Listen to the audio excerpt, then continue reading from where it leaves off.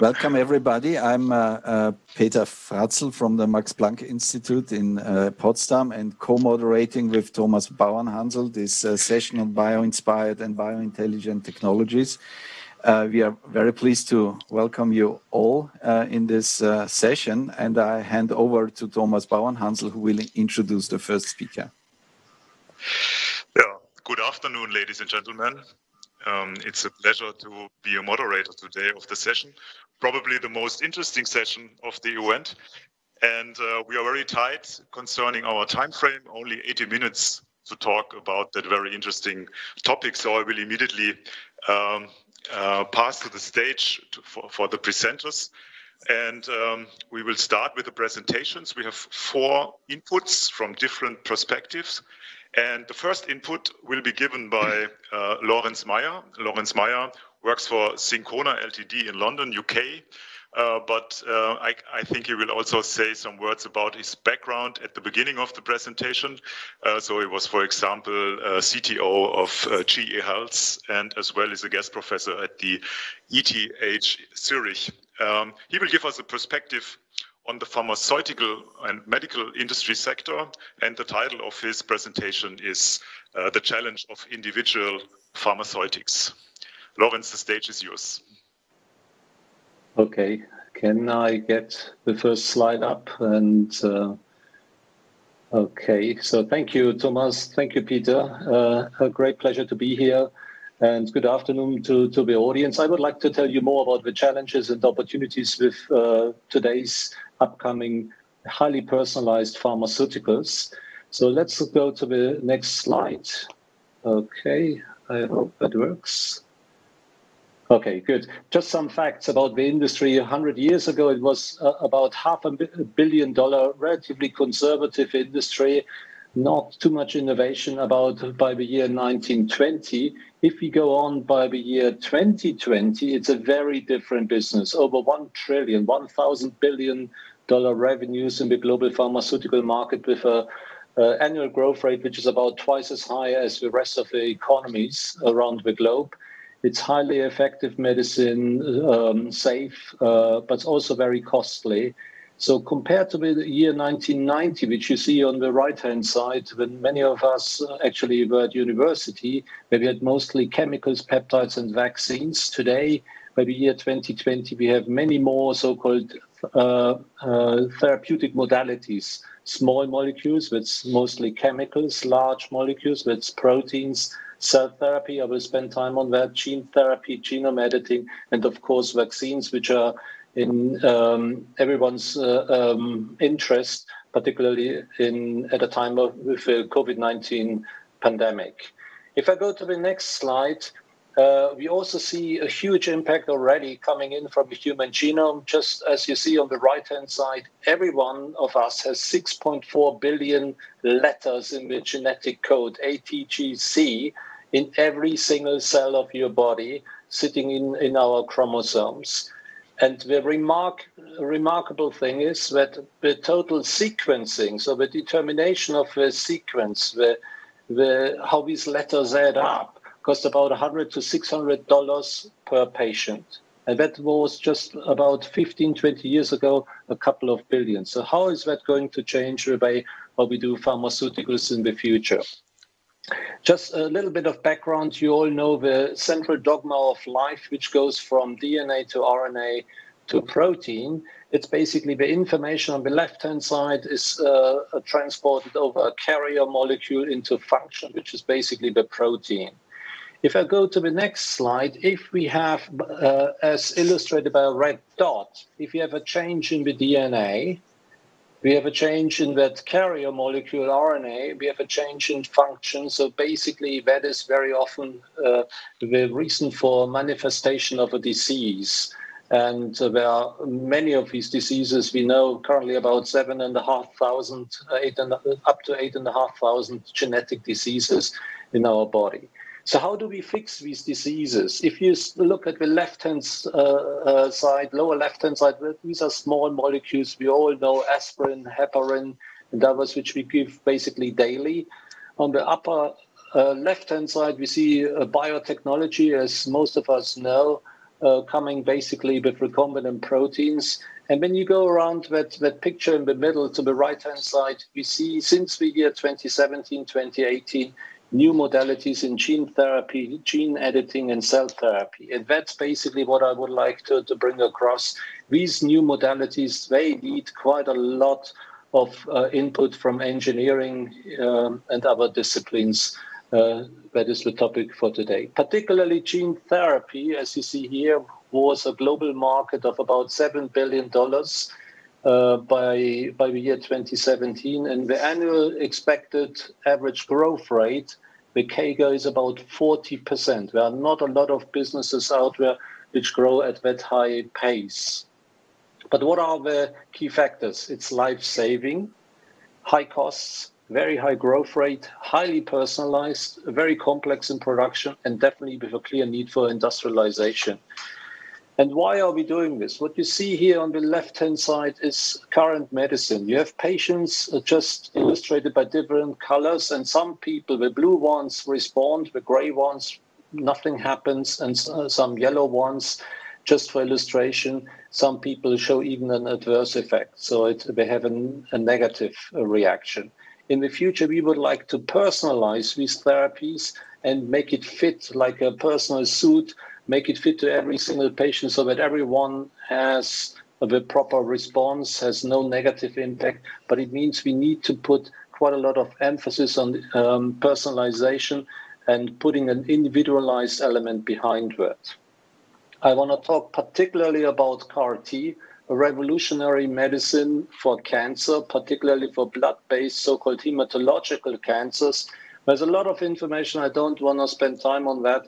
But certain types of leukemia, of blood-based cancers, have a remarkable curation rate of about 60 to 90%, which we had never seen before. That is remarkable. So how do we do this?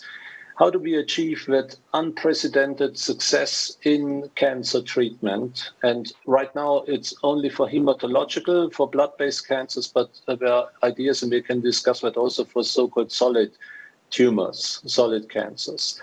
So on the next slide, you see this is a very complex process. You start with a patient at the top. You go around that circle. It's a highly complex process. So each product is derived from a single patient and goes back into that single patient. It's not like aspirin, where the same medicine is given to all of us. As a consequence, these treatments, and you see some of these products on the right-hand side, they cost quite a lot of money.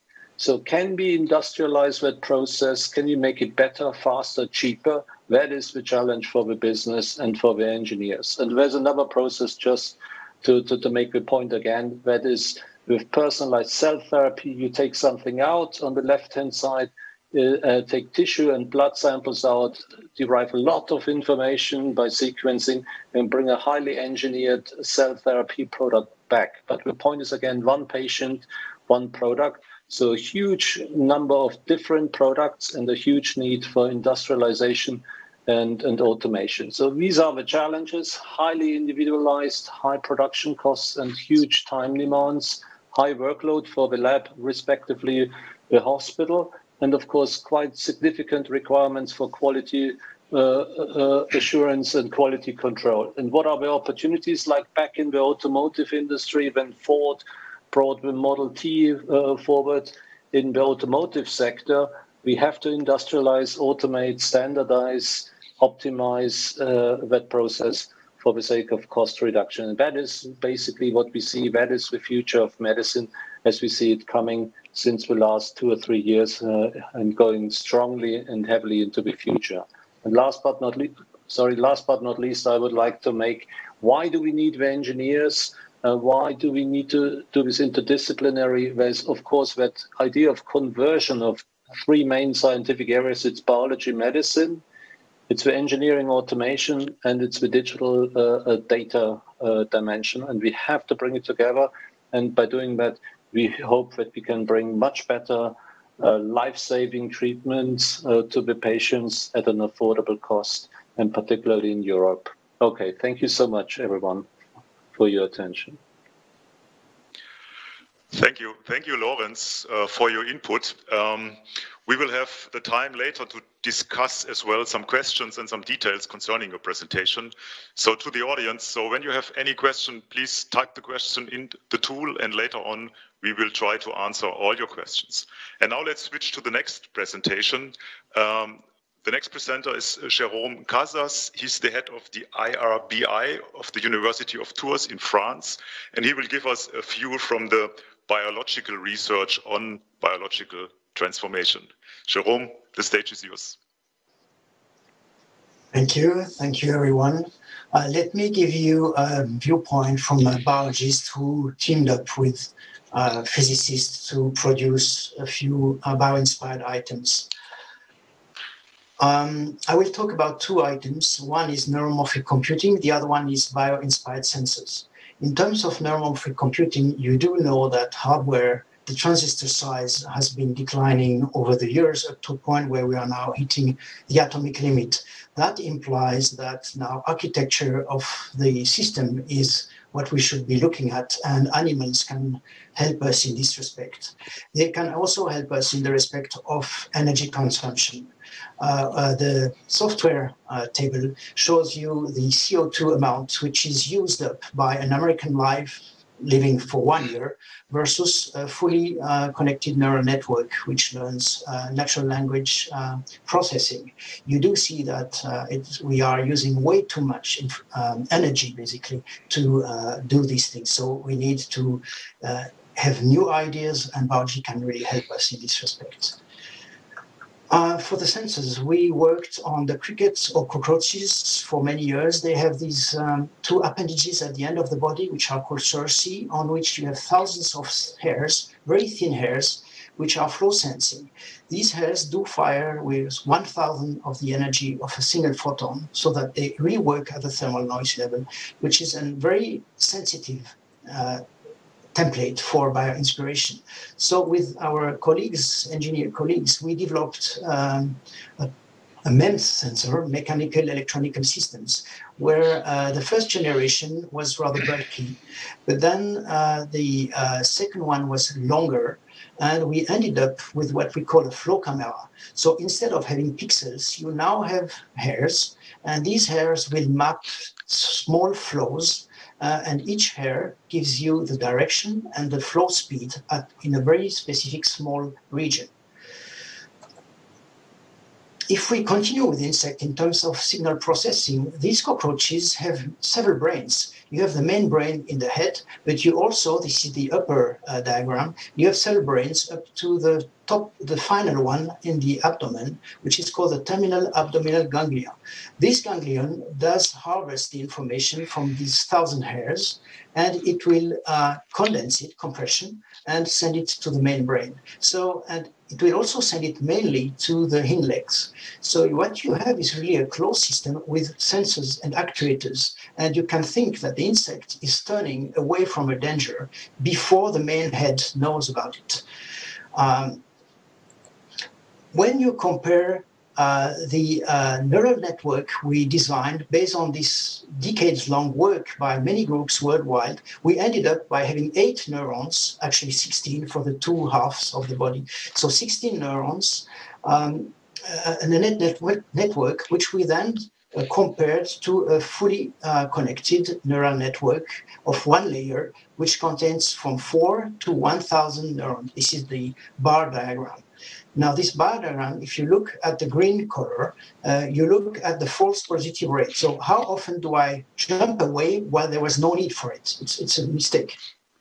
So you do see there that the number of neurons you need to reach the level of the network from the cricket Bioinspired we have is between 128 and 256 neurons, way more neurons than we have in our Bioinspired network. The situation is even worse if you compare the number of parameters or connections from these networks. The blue diagram shows you the number of parameters, connections, in the artificial network versus the cricket, which is this basic horizontal line. So in other words, this bio-inspired architecture do reduce the memory requirements by orders of magnitudes. And even better, you do understand the final network once the network has learned the signals, something you just can't do with non-bio-inspired neural networks. So the final words, what does this imply for our society? We will maybe come back later on. I just want to list 5. Obviously, biodiversity is declining very fast in a very bad way. So industry needs to invest in saving biodiversity if we want to have bio-inspired designs. Biology is much better in terms of energy sparseness. When you meet between biologists and physicists, engineers, you need time to understand each other. So a 3 years PhD student is not appropriate time scale. You need twice as much, at least. Then our flow camera is only one example, which went dead in the Death Valley in this TRL framework, because we went up to level 4, but there was no one to take over. And finally, I'm a biology professor. Teaching has to be totally reorganized. I will say a few more words. And with this, I thank you very much and show you a few people who joined the work. Thank you very much. Thank you. Thank you very much, Jérôme, for that very valuable input. Later on, we have the chance to discuss a little bit more in detail your perspective. And now I would like to switch to Eric Meiser. He will as well give us an input and the view from the mechanical engineering industry. He works for the German Association for Machine Tools and Mechanical Engineering, VDMA, in the area of the corporate foresight. And as already mentioned, he will give us a more detailed view on the mechanical engineering perspective. Eric, we are looking forward to your presentation. So thank you for the organizers for inviting me. So slides are up. Mechanical engineering. Yes, so mechanical engineering is in the public perception something like, dark, hot, dirty. But the reality today is a very clean workspace with a wide view, probably on the Black Forest, right? So what you can see on the right-hand side. So just a short intro on the machinery industry itself in Europe. It's 90,000 companies, 4 million employees, around 800 billion euro turnover of a total of 2,600 billion euros worldwide, makes the mechanical engineering industry rank 2 in the world. And so this industry is rather important, also very hidden to the public, if you will. Mechanical engineering industry is mostly SME, so other than automotive industry or other big industries like the chemical or pharmaceutical industries, these are SME, often family business. And the average German machine maker has 160 employees. Very important, 80% export, right? So machines go to the world and equip the world. 34 million euro turnover. And so where is mechanical engineering in this whole environment we are talking about, from materials to products? It's this picture of the tree that Pierre Joris showed this morning, also in the same way. So from the material side, the soil, so to say, mechanical engineering transforms into products. So it's really at the center of it all. Without the production, you don't get the product out of the materials. And this tree is kind of the symbol for the whole industry. Mechanical engineering is the tree trunk, if you will. So also one thing you should keep in mind is that mechanical engineering is very diverse, right? So we always talk about production equipment, of course, but we also have mobile machines, for example, excavators in that industry, heavy machinery like tunnel drills, for example, industrial plants like whole chemical factories, or energy related like gas or wind turbines, right? And you also have to remember for all the discussions we have, it's B2B and not B2C, right? Very important. What you've heard about is Industry 4.0. Sorry, my headphone crashed here. Just Industry 4.0 is self-organizing production, if you will. To have it in a short way, mechanical engineering is not driven, or obviously driven by mechanics, but in the 1970s, electronics came on top. Very important. Then also in the 1990s and 2000s, IT, including artificial intelligence, came also on top. So mechanical engineering in the true sense today is not only mechanical anymore. And that is also very important. So the question is, what's next? And that's where VDMA, Future Business, comes in. We try to find out the next big thing for the mechanical engineering industry. We have scenario studies, the trend radar. And those are the topics we went through in starting 2016. Digitalization, AI and machine learning, advanced materials, which included additive manufacturing and lightweight production.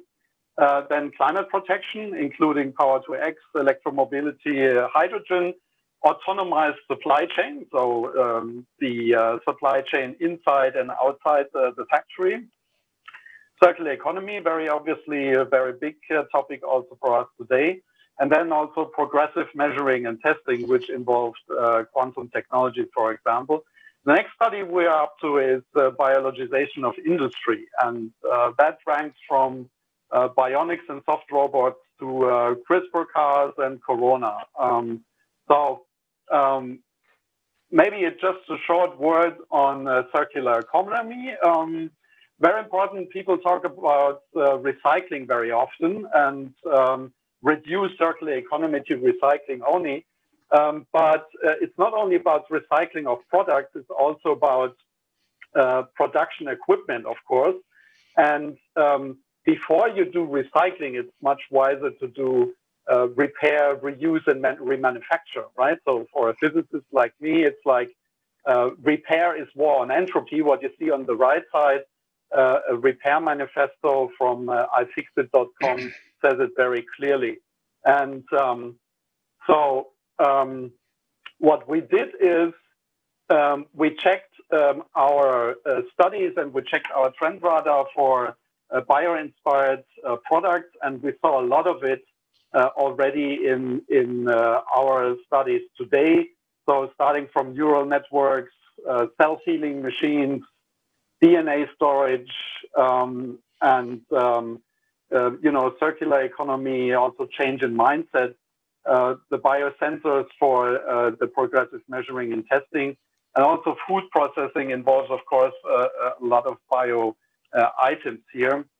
So all in all, it's a very important part already for the mechanical engineering industry. And if you will, or probably the next big thing in mechanical engineering. So if you go from artificial intelligence, from A to B, we have now BI, from AI to BI, biointelligence as the next step. So thank you very much for that. We'll have more on that later. Eric, thank you very much for your input. And let's immediately switch to our last presentation. Gerald Byrne will give us now the academic view on biological systems and maybe biointelligent manufacturing. Gerald is working for the University College in Dublin, Ireland, and he is as well a member of the CIRP. Jerry, the stage is yours. Yeah, thank you very much. Good afternoon. Yeah, Jerry Byrne is my name. I'm a professor in University College in Dublin, and I work in the iForm Advanced Manufacturing Research Centre. So it's a great pleasure for me to talk here today. And on my next slide, just to begin with, I believe when different areas are converging, it's absolutely critical and essential that we understand one another and that we have definitions and terminology correct. So that's important to start straight away with that. So here's a definition that was published by a team of 8 people working in 8 different countries that have been working together on this topic of biologicalization in manufacturing.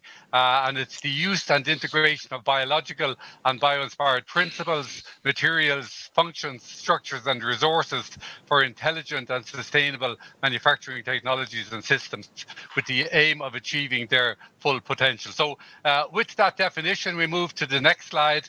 On this slide here, as we're all aware, and we heard just a moment ago of the new developments in biology and chemistry and the new materials, new products and new biomaterials, new developments in the area of biotechnology, as we've heard. So the question that we put as an international team is there evidence of a new breaking frontier of Industry 4.0 on this topic of biologicalization in manufacturing? Now, in the next slide, I just show very briefly a nice slide from Professor Neugebauer of the Fraunhofer Gesellschaft. And here we see different elements related to biologicalization and manufacturing: the materials element, the design, the manufacturing itself, the transport, the utilization, and the recycling.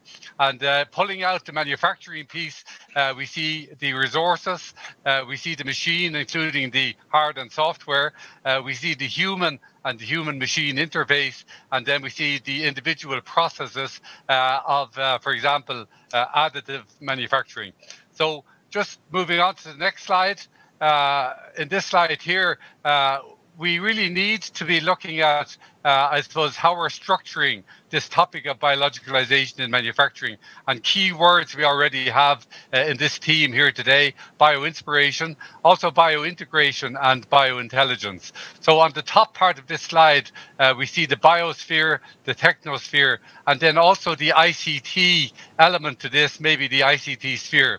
So this triangle summarizes, we try to summarize the meaning of biologicalization through the bottom left is bio-inspired manufacturing, where the biosphere gives inspiration into the technosphere.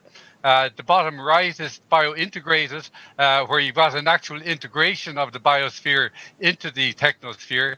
And then if we move to the higher level of biointelligent, where we're talking about learning or self-learning, decision-making, and reasoning, then through the ICT-enabled intelligent paradigms, we're moving towards biointelligent manufacturing. So this is some level of putting a structure around the different categories that we are talking about.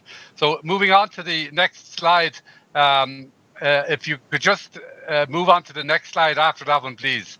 The duplication there, yes, thank you. So on this slide here, I'd just like to report briefly on a project that was supported by the Fraunhofer Society, Fraunhofer Gesellschaft, on 4 demonstrators, where we looked very specifically at trying to determine, can we actually get a performance enhancement in our manufacturing systems in 4 different demonstrators. So the first demonstrator on the top left is a demonstrator in the area of design, looking at bioinspiration. And in this project here, using computational design synthesis methods, we were able to look at an optimization of a manufacturing system. And one particular very specific example here shown on the left is a topology optimization, reducing from 312 grams down to 50 grams for a particular gripper. So that's a very specific example, a weight reduction in material, and all of the significance of that in terms of the sustainability and the environmental question. The second demonstrator on the top right is very interesting, where we looked at replacing the fossil fuel with microbial-based cutting fluids for a cutting process, and very, very interesting results where we could see that cutting forces, the wear, the surface finish, using these microbial-based cutting fluids, we can get comparable results, in some cases better, in some cases not better, but certainly comparable. So very good potential opportunity for some level of replacement of the fossil fuel with these microbial-based cutting fluids. The bottom left then shows using the additive manufacturing process, looking at bioinspiration and biointelligence, we could see that it is possible to increase the output strength of the product. That's the strength of the additively manufactured part to, for example, to forged parts. So much enhanced increase in strength. A reduction in the setup time by factors, maybe 2 to 4 indicated here, or also then reduced scrap through in-process control, real-time process control using advanced control algorithms there. So then you can see very distinct benefits here.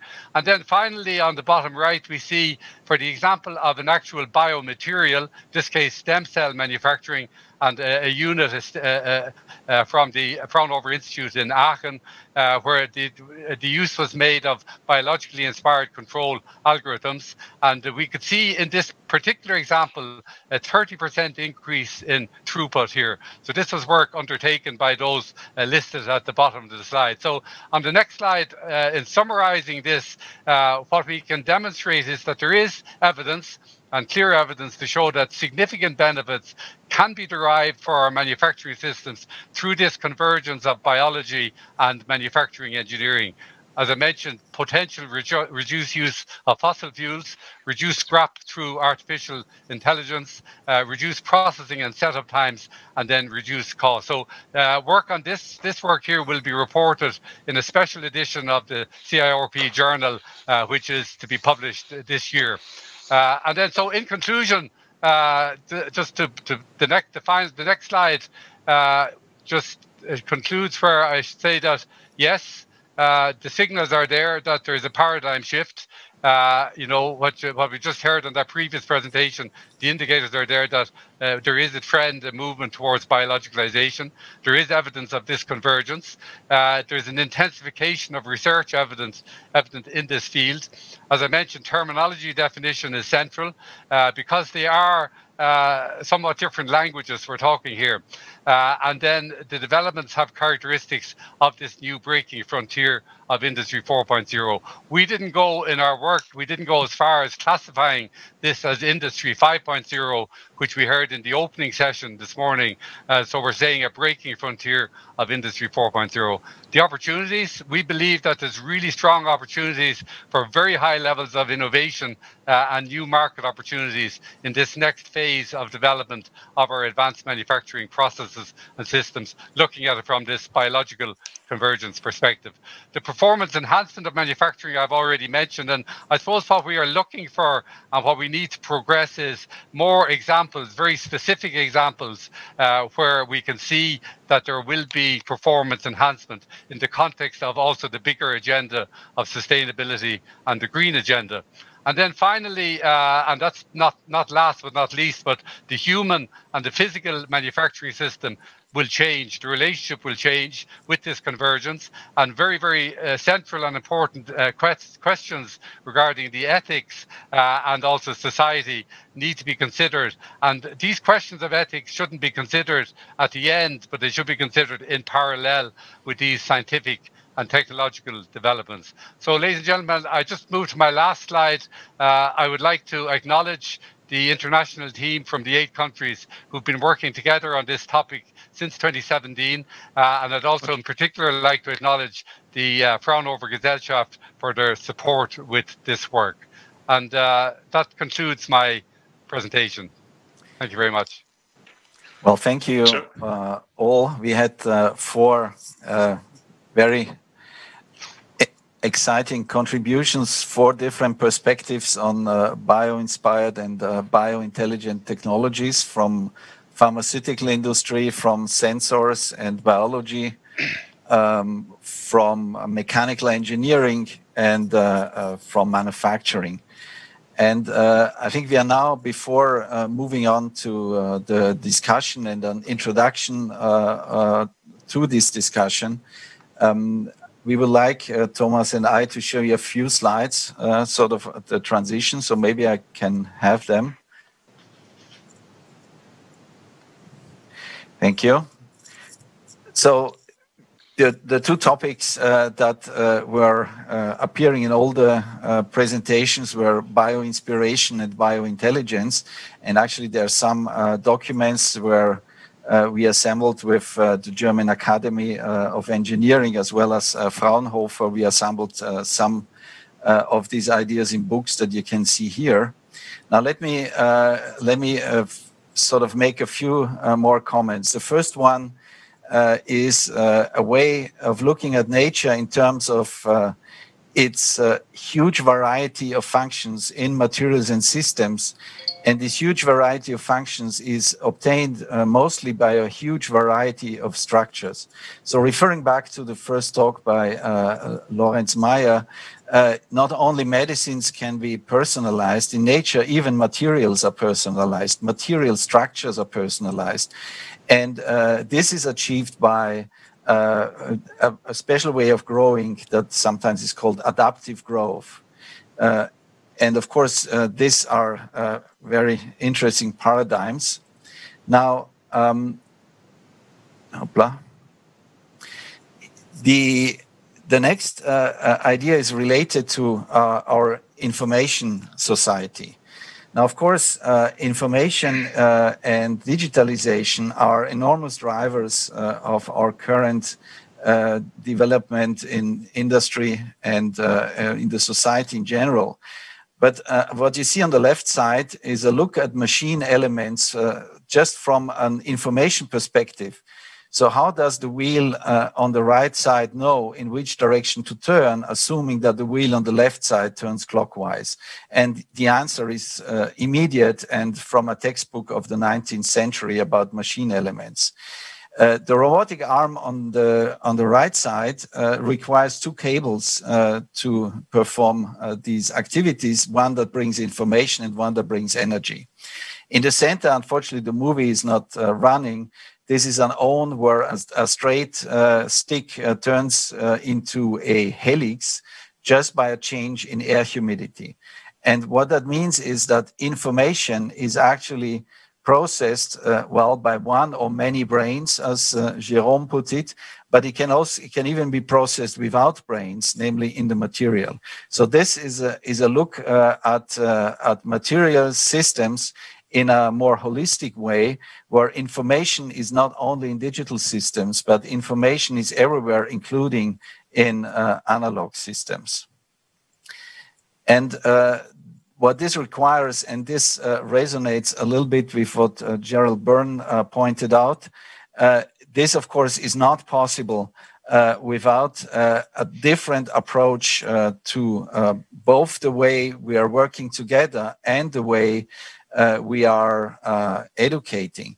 I think we need to move from a cyclic processing chain where we go from synthesis processing all the way to use recycling and maybe create a circular economy. We have to move from a circle to a network where at every moment in time, even during synthesis, design or manufacturing is already a consideration.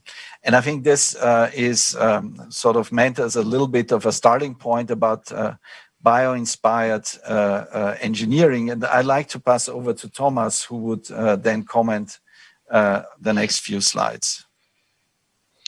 Thanks, Peter. Now I would like to add some thoughts from my perspective.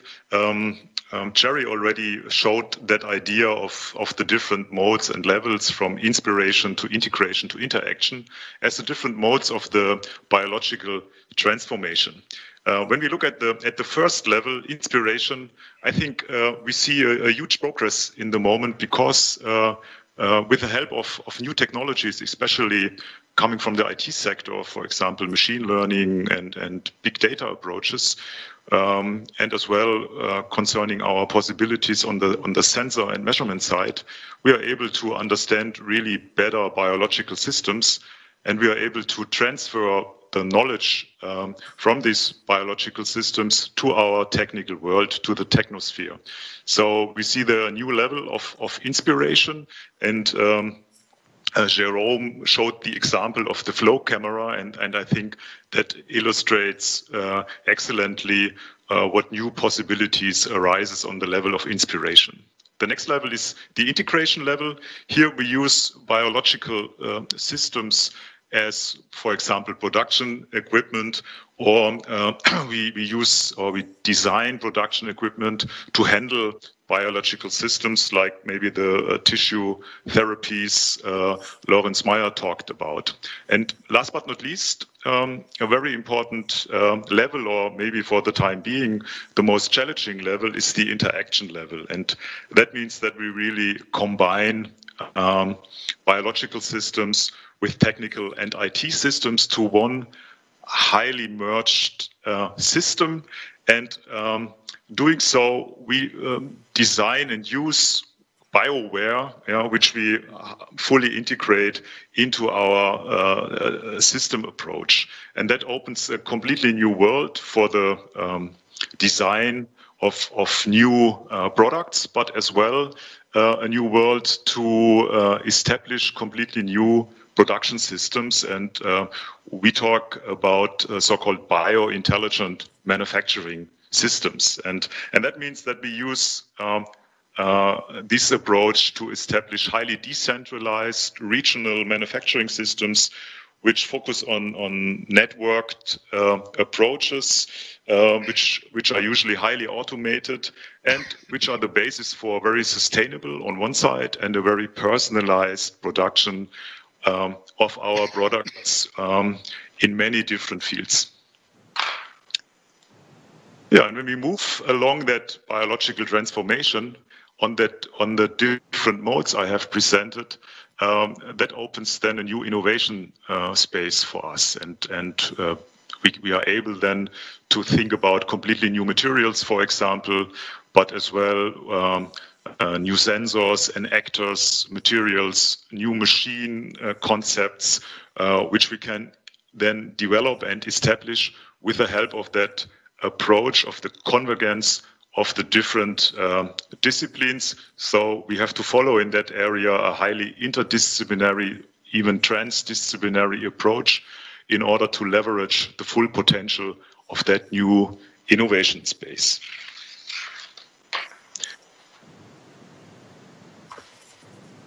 So this is probably a good moment, actually, to involve our public in this, to our more general, more broader audience. And we have two questions for the audience, where we can have a polling, and we will see at the end what everybody's thinking about this. So let me read the two questions to the audience. So the first question would be, where do you expect the main impact of bio-inspired or bio-intelligent technologies in industrial processes and products? So the impact. And where do you expect the main challenges of bio-inspired and bio-intelligent technologies in industrial processes and products? So the first question about impact and the second question about challenges. So you should be able to vote on those questions, and we will come back to them a little bit later. I think with this, I would hand over to Thomas, and we would get immediately into our panel discussion. Yeah, before we start with the panel discussion, to the audience, again, the topic to ask questions. You have now the possibility to bring in as well your opinion and to give us your input in the form of questions. So please use that. Type in questions so that we can try to answer these questions and to integrate as well the audience a little bit better in the whole moderated panel discussion. But we have as well prepared some questions, that is clear. So maybe we start with the first one. I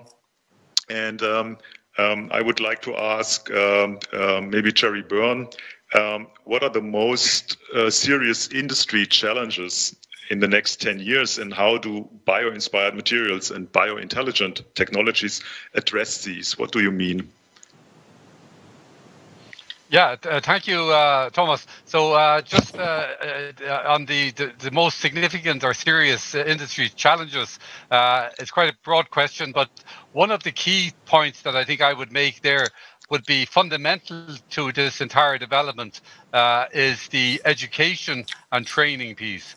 So I suppose in the world of engineering, there has been a lot of development in the area of bioengineering, but this is different. And so how do we educate and train our engineers for the future working in manufacturing?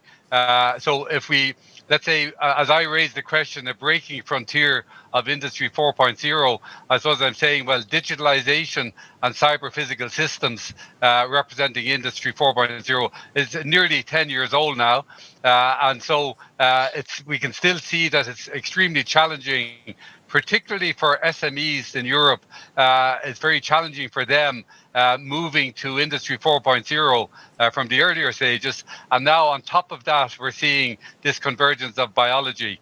So the benefits are, the indicators are that there will be very strong benefits, but I think the people piece will be central to that. I also mentioned at the end of my presentation the ethics question. And I do feel that the questions of ethics and the societal questions are also central. And as I mentioned, we need to be very careful not to put ethics at the back end, but to integrate at an early stage into the process. So I would say at the moment, most companies in the current climate are highly challenged with the Industry 4.0, particularly SMEs. And now this new development is coming in probably rapidly in behind it. And I would say it is a very big challenge, both from the people side and then also, as I mentioned, I started my presentation with definitions, you know, and as I said, it's a somewhat different language. And so people have to understand one another. So the engineers and the biologists have to speak the same language. And so there's a whole changing situation there as well. And then maybe finally on the actual technology itself, we could see indicators of performance enhancements as we demonstrated on on the 4 demonstrators that I indicated. So there are very definitely benefits also from a sustainability point of view, but it's very difficult for businesses to really, continue to develop with the existing technologies or the digitalization type technologies, and now bringing in another converging discipline in on top of that. But I think, Thomas, it's a very major challenges for companies, and we saw the average size of mechanical engineering companies in the earlier presentation. And so it's a major challenge for them to deal with something that's distinctly different and almost entirely new.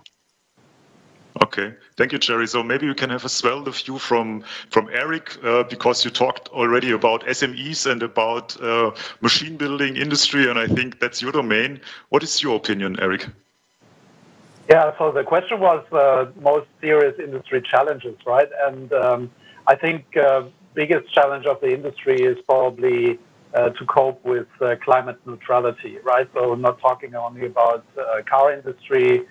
This is a whole issue for all industries worldwide. How do we reach the Paris climate goals, and how can we achieve that? And I think, as you pointed out, decentralized production, regional production is probably something where you can really add to climate neutrality. Biological processes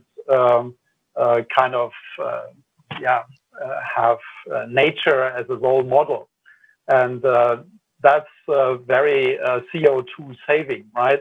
Another big issue in the industry is, as Jerry pointed out, Industry 4.0, 10 years old, but now we have Industry 4.0 with a sustainability aspect, right? So the UN SDG, Sustainable Development Goals, plus Industry 4.0 is a very big topic. And probably you have seen it in my slides. Circular economy is one of these topics. And if you combine circular economy, which is already complicated enough, with Industry 4.0, then you get big effects. So you can use Industry 4.0 topics to really cope with sustainability and vice versa. And of course, among health issues, we see with Corona, personalized medicine, Lawrence talked about that, food and resources in a growing world population. It's for the mechanical engineering industry and the SMEs to stay competitive in a very multilateral world with all these new issues and with all these new challenges.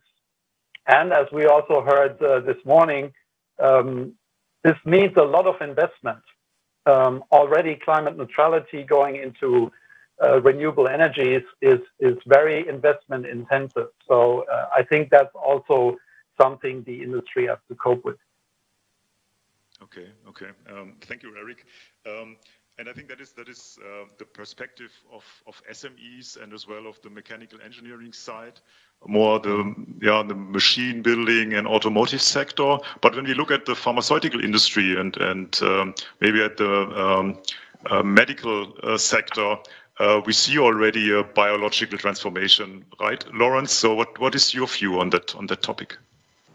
So thank you, Thomas. I would like to build on the comments made by Jerry and Eric. And I see the challenges, of course, in the healthcare, disease, pharmaceutical space. And there are short-term impacts like Corona, COVID-19, and the long-term, which is basically life expectancy, aging populations, and the consequences for the society. So there's a personal consequence on people individually and also on the society, as we see right now with the impact of COVID-19 on the economy. But what are the key industry challenges today which didn't exist 5 years ago? That's basically the question I would like to address. And for me, there are two. One is we have huge opportunities to develop revolutionary, much better medicine, which can basically not only tackle the effects of a disease, but can basically fix a disease. So these really life-saving, highly personalized, individualized medications. That's number one. And that needs a lot of input, particularly from the engineering people I spoke about, making these highly personalized products, where every product is a unique single entity and you cannot use mass production. So here you need to apply the concepts where the engineers are particularly strong to make a product over and over again, cost effectively, reliably, and so on. So one is on the production. The second one is on the information-rich society. So when you all know Netflix and these things, but as a matter of fact, 80% of the data which are generated today are not by Netflix or Facebook and the like, surprisingly. They are generated in the medical sector. It's actually around 85% of every day's data worldwide are generated by medical data, particular imaging data, whole patient imaging, but also electronic medical imaging and the upcoming field of genomics. So just to wrap this up, so the two key challenges where the pharmaceutical healthcare space would need input from this community. Number one, it's on the production of new medicine. And number two, on analyzing the data which are needed to make these products. Can I sort of continue with you and put sort of a second question? How will that actually change our daily life then? So I would like to start, Peter, I would like to start my answer with kind of a realistic but eventually a bit negative statement. The good thing is we all are getting older and older. So our life expectancy is the upper to mid-80s today, and eventually will go up further and further. So there will be more age-related diseases. We all know about Alzheimer, we know about cardiovascular, and we know about cancer. And here's my very negative statement. Statistically, 50% of all people on this planet will have a cancer diagnosis once in their life. Every second person. So we have to do something about that. Similar but lower numbers are for Alzheimer's disease. So if someone was able to tackle that devastating disease called cancer by changing it, and the trick with cancer is every cancer is different. It's not, the solution is not one fits all. So the impact on daily life is we want to prolong life expectancy and rescue people from devastating disease. That is a direct impact which happens not outside of your home, but inside your home with your family members, with yourselves. A direct impact on life, life expectancy, but also on quality of life. And yeah, should we maybe look quickly at some of the questions we have from the public? Peter, would you like me to come in for one moment? Oh yeah, there? sure, Sure, why not? Just to add to that comment, on daily life, as some of the material that we've heard, and as Thomas has mentioned about moving in a direction that towards the biointelligence, then the capabilities of our technical systems are increasing. They become more autonomous, and as I mentioned, self-learning and so on. So I believe that is a very fundamental change, makes a fundamental change to the nature of work and the nature of the jobs. So the daily life, if you put the clock forward a couple of years, then the daily life will very definitely change in the way that people do work. Now we're seeing a change in daily life at the moment, but then also in terms of what they're doing and how they're doing it will be strongly influenced by systems that have higher levels of intelligence capability, partly also through the biointelligence piece. So the job situation, I would say, will be significantly have a significant effect on the daily lives of people. Yeah, that's just one remark. This has big, of course, consequences for how people interact with technical systems if they are learning and intelligent. This is certainly an important topic. Yes, thank you. Okay. So maybe we switch to some questions coming out of the audience, and please, if you have any questions, send the questions to us. There's one question concerning the transformation process, and we talked already about how life will change and what that maybe will mean for the society. And then the question is, how can we manage such a complex transformation? You mentioned already Industry 4.0 was already difficult for SMEs, and also when we talk about digital transformation, it's still very difficult for the society to really understand all the technology changes and to accept it and to use it in the right manner, as well when we talk about ethics. And now we add the next wave with biological transformation, and we talk about biointelligent systems. So what do you think? How can we manage such a complex process? What is your input? Maybe Jérôme, you have an idea about that. In terms of teaching, it means putting way more emphasis on systems thinking, cybernetics. But that goes a bit against a trend which I see, and many of us do see this in the whole world, at least the Western world, is that at least biology students dislike mathematics more and more. So we really have a problem, because bio-inspired design does need at least some quantitative thinking, if not mathematics. And if you end up your study at the master degree, and all of a sudden you encounter something like the Reynolds numbers or the Young modulus, and you have no clue how to think in terms of scaling, then we have a real problem. And education needs really to be thought through so that students do get way more basic understanding of complex systems. I think cybernetics came basically more or less somewhat from biology or biology-oriented people, Wiener in particular. We have lost that completely in the meantime. And everyone is very excited about bioinformatics, but bioinformatics is by no means what I mean. I really mean understanding dynamical systems and equations. Okay, thank you. Eric, when you would think about the family-owned businesses and the long-term perspective they usually have, what does it mean for these companies? Yeah, so maybe to your question, what do we have to do to cope with that transformation? It's basically also a change in mindset of the people and of society, right?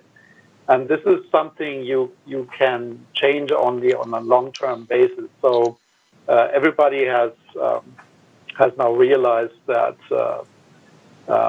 climate change is happening. COVID has brought some issues here in, and people understand that things have to change and probably have to radically change. We have heard the talk of the Club of Rome this morning, and I found some very good aspects in there. Solidarity was also one of the parts. And so this is probably something the SMEs do very well, right? So joining up in collaborations, working together as a machinery industry and working together with their clients. But one thing is also where the SMEs have to cope with is this education part.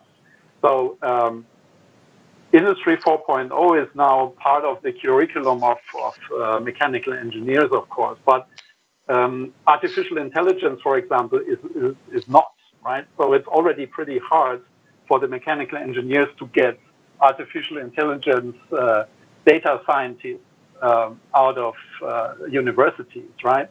So, and with the next level, to get biologists into mechanical engineering makes it even harder, right? So if you see this nice picture I showed of the company in the Black Forest, it's not Berlin, it's not Paris, it's not New York, and it's not the Silicon Valley, it's the Black Forest, right? So people usually do not go there and don't have it on their list, so the biologist or the computer scientist.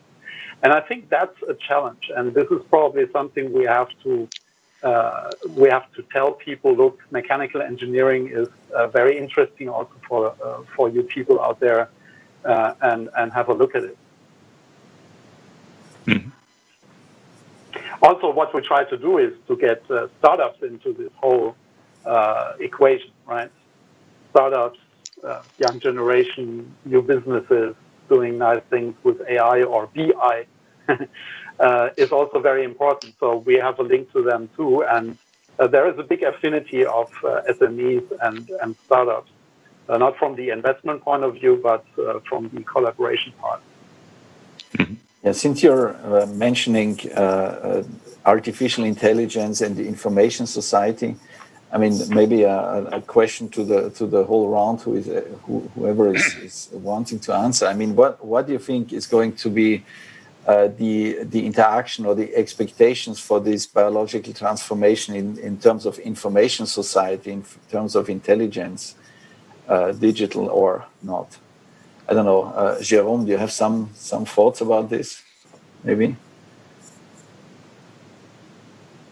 Yes, when I speak to my colleagues at the Leti, Seva in Grenoble, this is a semi-industrial research organization of 1,400 scientists, and they all more or less work on these issues. What they say is basically data protection. And I was thinking, how does biology make sure that not everyone is listening to what you say? And yes, data protection is a major worry in the IoT business. I know biology can also be helpful there. There are a few groups worldwide which are looking at bio-inspired way to protect the data and not send it all over the place, like we will do with our phones, or we already do with our phones. Yes, that's probably my intake right now as a first go. Okay. Time is sort of running.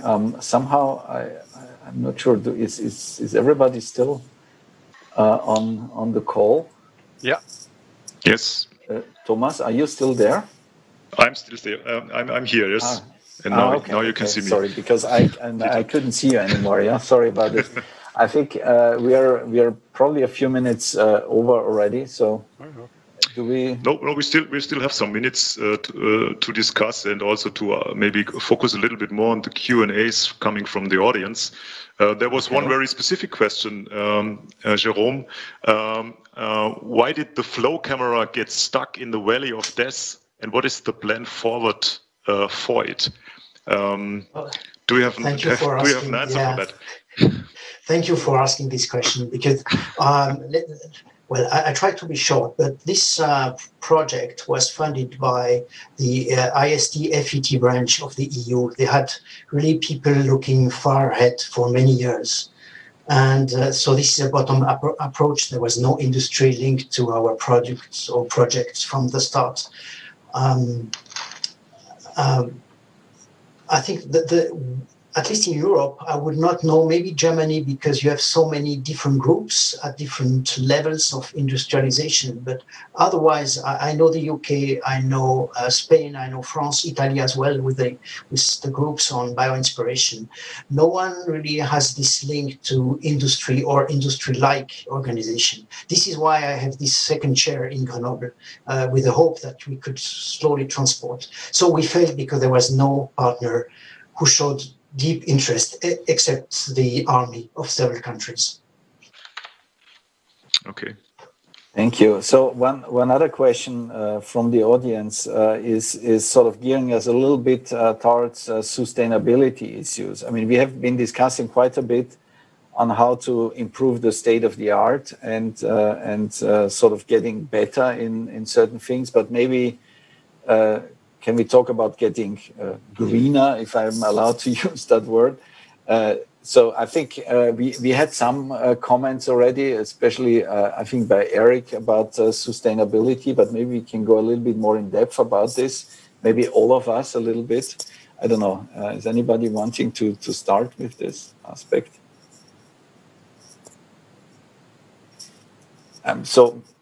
Can I start then? Yeah, maybe I do start. At least in France, there is a strong wish from several ministries to make Bioinspired being by definition sustainable, which was by no means at the heart of the origin of bioinspiration, but the pressure is very strong. Yes, biological systems do use everything they can, and that's probably what we can learn from biology. Also, the idea of exaptation, which is a strange word which we don't use often, which means using a function for something else, is something we could learn from biology. Today, technology is very much one aim, one target at a time, at least for the sensor side. But I'm a bit worried of having too much green all over the place without no deep thinking, which goes along. So. Well, I think maybe one thought could be along the following lines. I mean, I showed this slide where always one and the same material is being used in various ways to generate very, very different functions. I mean, people are talking about monomaterial solutions to certain things and so on. So, I mean, maybe from a mechanical engineering perspective, is there something to gain from this?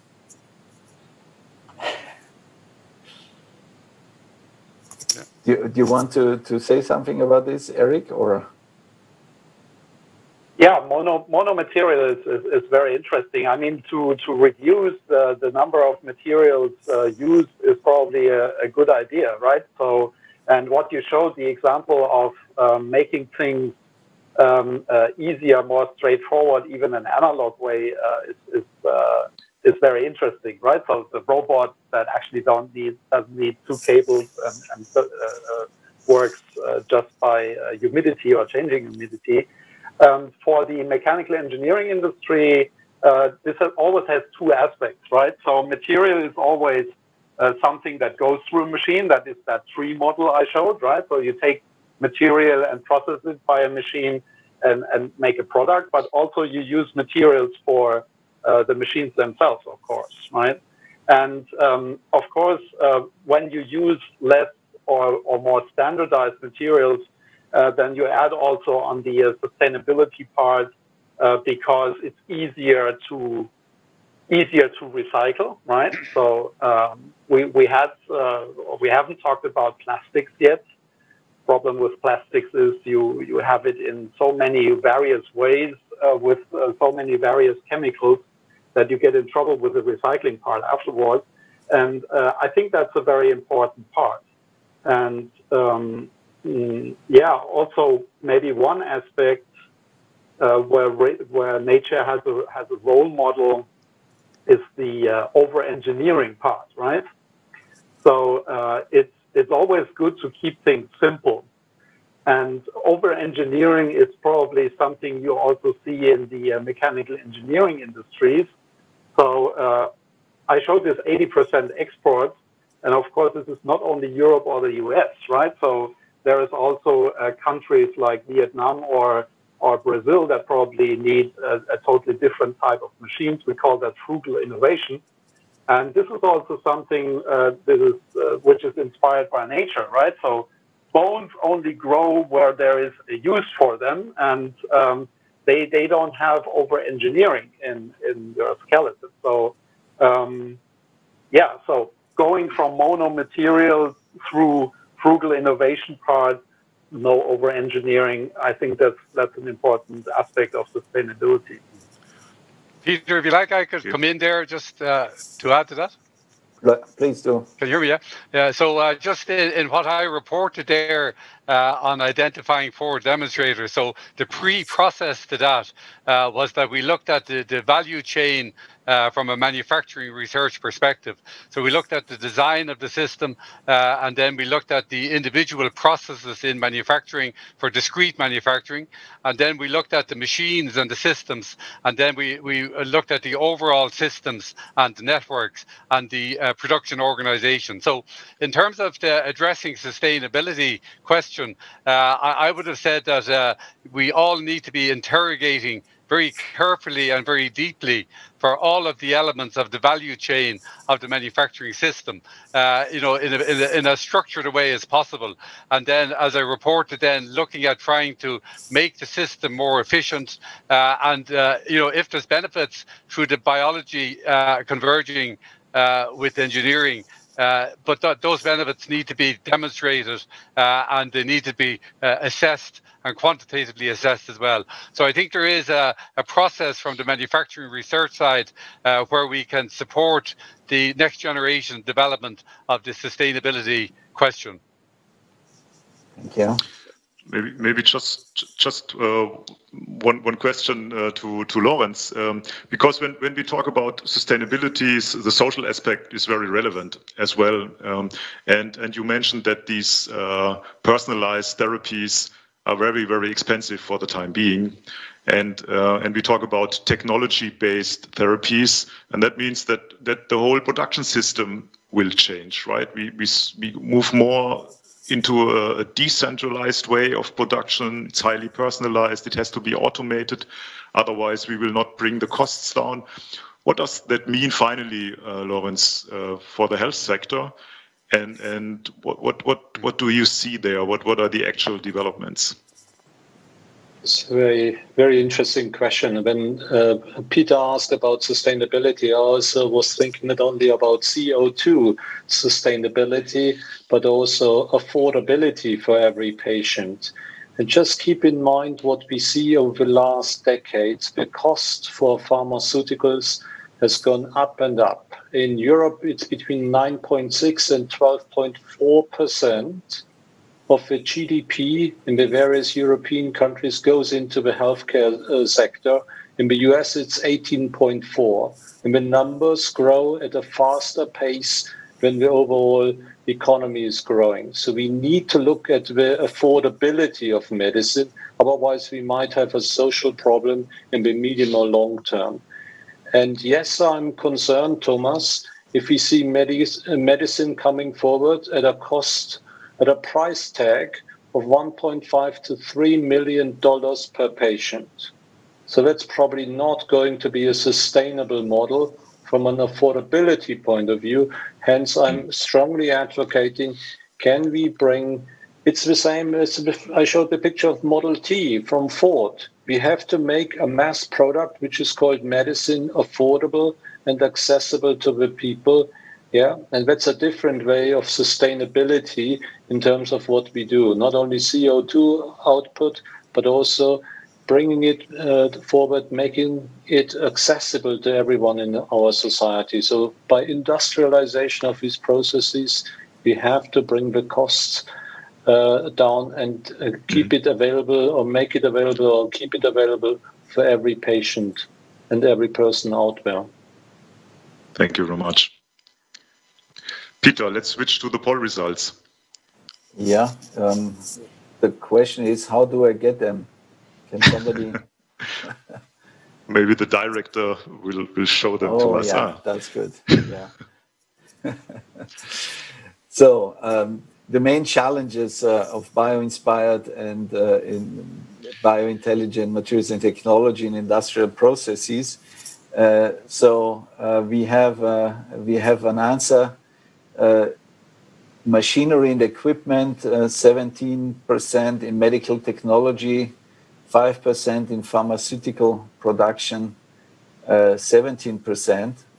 And interesting, in mobility devices or mobility systems, there is no challenges. That's kind of interesting.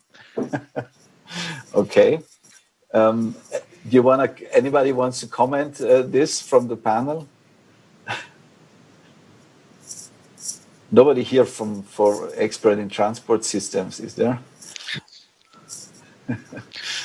Okay, can we have the second poll then? Is it possible? So main challenges so the interface between biological and technical systems seems to be 13% people thinking that this is a challenge. The integration, 27%, the system control, 20%, and the complexity is seen as the most important challenge. I think that's certainly came through some of the talks, definitely. Yeah. Okay, so that's the second poll. So the first poll, I think that was the wrong question. The question was where the biggest potential, and I think so, yeah. and there's nearly no potential out of the point of view of the audience in the field of mobility. And I think based on the actual issues they have, it's understandable. But in the other areas, there is a high potential. Okay. And that's interesting, that because that completely reverses the conclusion. Yeah.